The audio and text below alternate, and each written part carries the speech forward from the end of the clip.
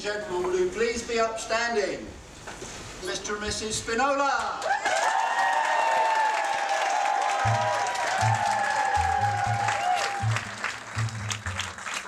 Ladies and gentlemen, it's my very great pleasure to introduce the very proud father of the bride, Mr. Stephen Palmer.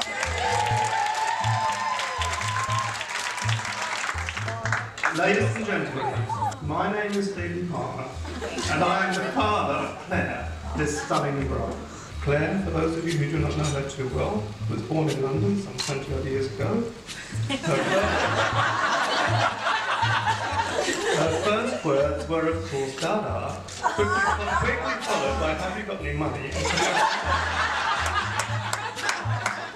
Claire, please enjoy your life, be happy and be loved. The bride and groom.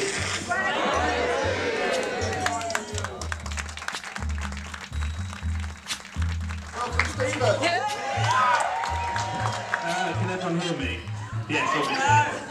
I was a little nervous when I came to ask you whether or not I was allowed to take Claire's hand in marriage. I remember us quite fondly shaking like this with a glass of wine, and I think you were a little bit surprised why I was there. I hope I can repay the favour by taking Claire away from you, so I know.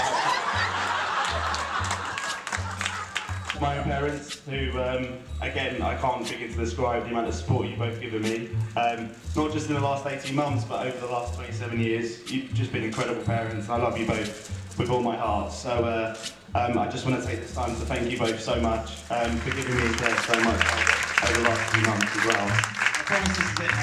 So finally to my gorgeous bride, I think we'll all agree she looks out as well, but look, I'm really looking forward to the challenge of putting a smile on your face every day, so... I'm excited more than ever to spend the rest of my life with you, and I'm really obviously hoping that starts from our honeymoon, so I just want to raise a glass to Claire, who looks absolutely stunning. Thank you. So all that's left for me is to pass on to my best man. You'll look $1 million. $1 million. Claire especially looks $1 million on her own. And the bridesmaids probably $1 million between themselves. No,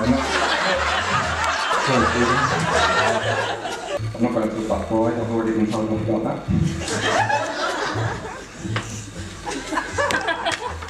Can't do any of this, sorry.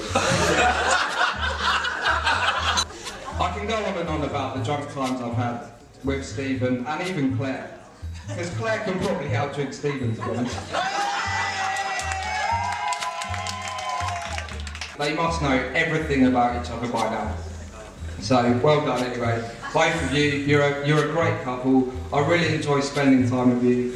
You know, I really do. You're both as great as each other. I'm glad I've met you both. I'm really lucky to be standing here, you know, next to you guys. And an extended family to meet now as well, you know. So it does mean a lot. So I won't leave you what I was going to leave you with, but please, can we have one last toast to the newly married couple? When the night has come and the land is dark and the moon is the only light we'll see.